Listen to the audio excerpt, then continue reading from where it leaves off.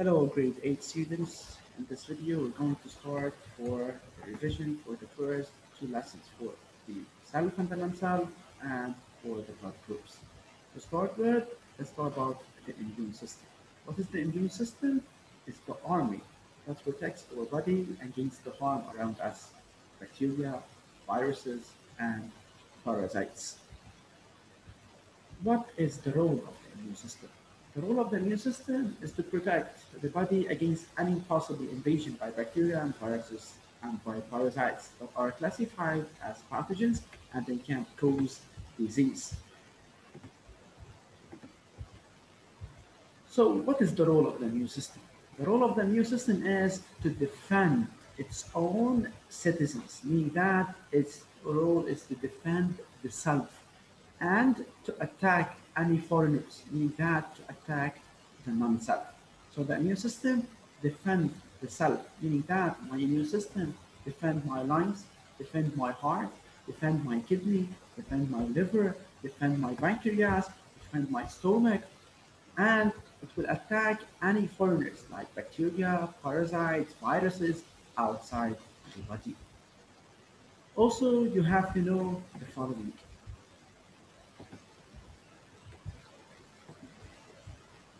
that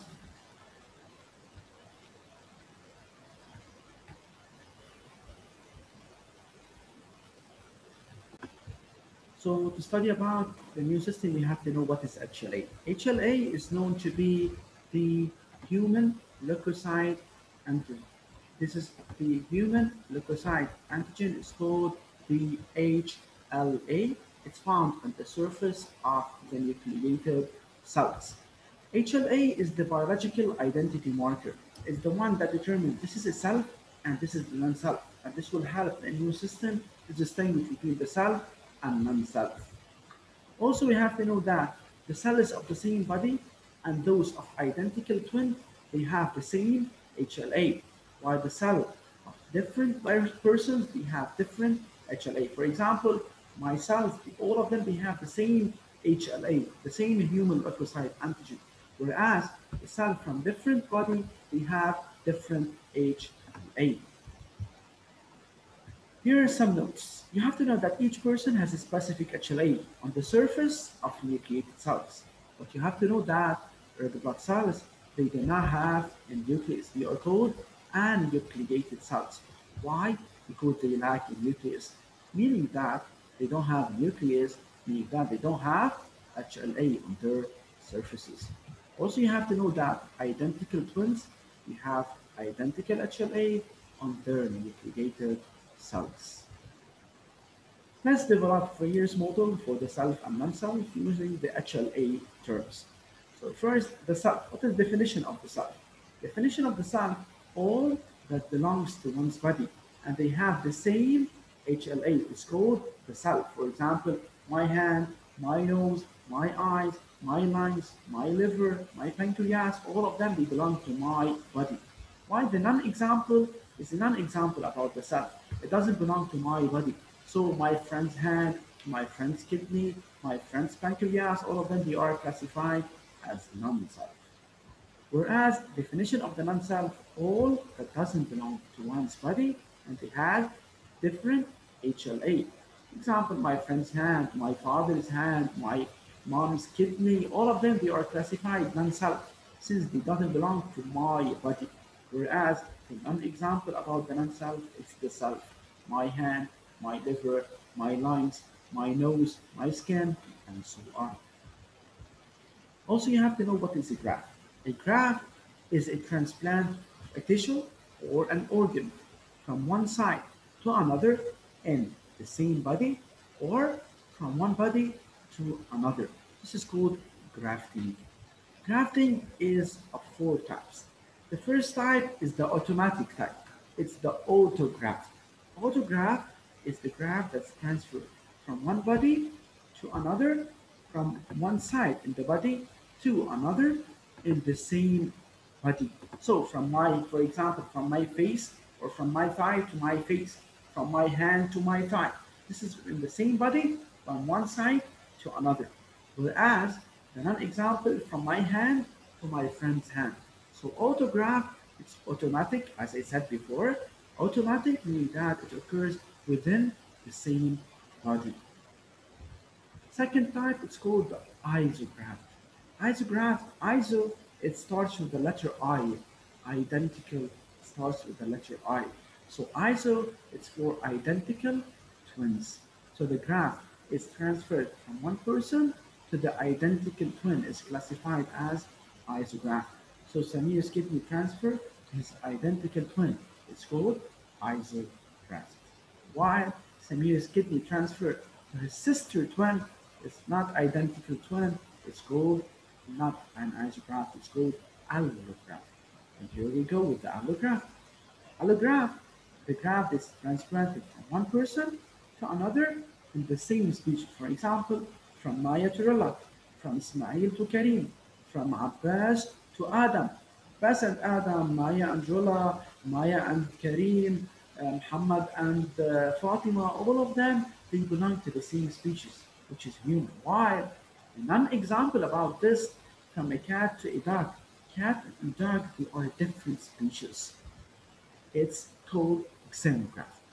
Xenograph is when the graph is transferred from one animal to another from different species.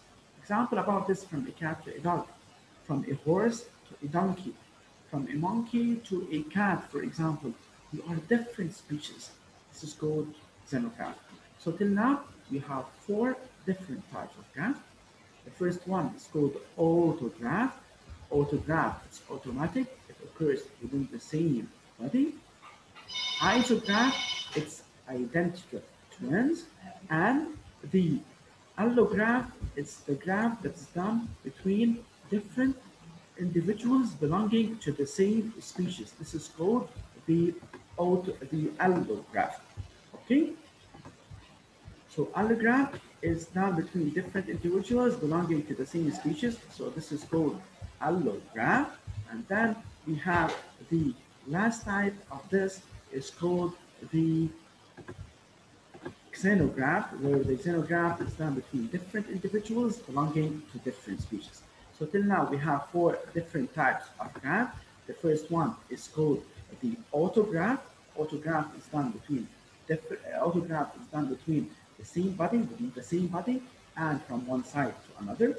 The second type of graph is called the isograph, between two identical twins. And the third type of graph is called the allograph, different individuals belonging to the same species, while the fourth type is called the xenograph. Okay, these are the four different types of graphs. First, we have the auto, iso, allo, and xenograph. So now let's move to the what affects the fate of the graph. The fate of the graph is affected by what? So the fate of the graph is affected by the degree of similarity of HLA between the donor and the recipient, meaning that the similarity of HLA, higher the similarity, the higher the chance for the graph to be accepted between the donor and the recipient. Well, the meaning of the donor is the one that donates. The meaning of the recipient is the one that receives. Now let's move to the blood groups, the ABO system. Blood groups, we have four different groups. So first, you have to know that we have four different blood groups. We have blood group A, we have blood group B, blood group AB, and blood group O. Let's start first with the blood group A. Blood group A, if you belong to the blood group A, you have antigen A on the surface of your blood cells.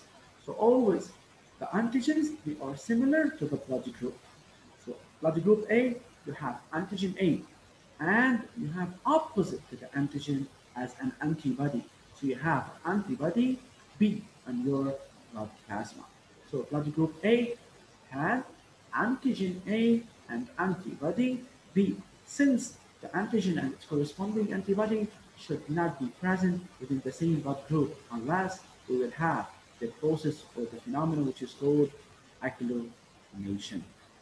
Let's move to blood group B now. Blood group B, if you are blood group B, so you have antigen, like the blood group, you have antigen B, whereas you have antibody A. antigen B and antibody A. So let's repeat this. Blood group A, you have antigen similar to the blood group. So you have antigen A and you have antibody opposite to the blood group. You have antibody B.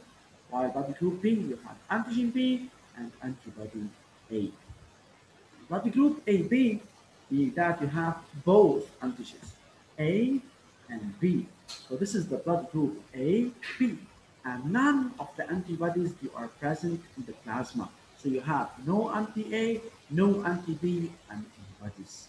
Blood group O is the poorest one. It's the null group. It's called the null blood group. So it has no antigens, neither A or B, but it has both antibodies, A and B.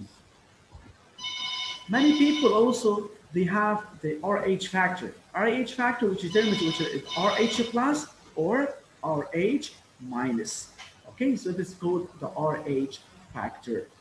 So the person with RH minus will develop, and the person with RH plus can receive blood with the person from RH minus without any problems. And this is for the blood groups. This table is a very important table. So you have to know that blood group AB, it has both antigens A and B, while there is no antibodies. So it can give blood group only to AB, but it can receive blood from AB, A, B, and O. So what do we call blood group AB? AB is called the universal recipient. It receives blood from the different blood groups. Blood group A, it has antigen A, while antibody B. It can give to A and AB, but it can't receive unless from A and O.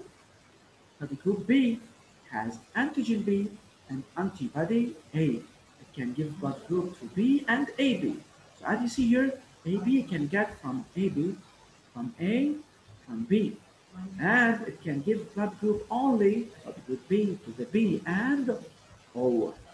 Blood group O, antigens, no antigens. Antibodies, it has antibodies A and B. So it can give blood to AB, A, B, and O. So it can give blood to the different blood groups. So here blood group O is called the universal donor, since it can donate blood to different blood groups. But it can't receive unless from group O. So here you have to know that the blood group AB is called the universal recipient, since it receives blood from all the blood groups, but blood group O is called the universal donor, since it can give blood to the different blood groups A, B, AB, and O. Okay? Thank you.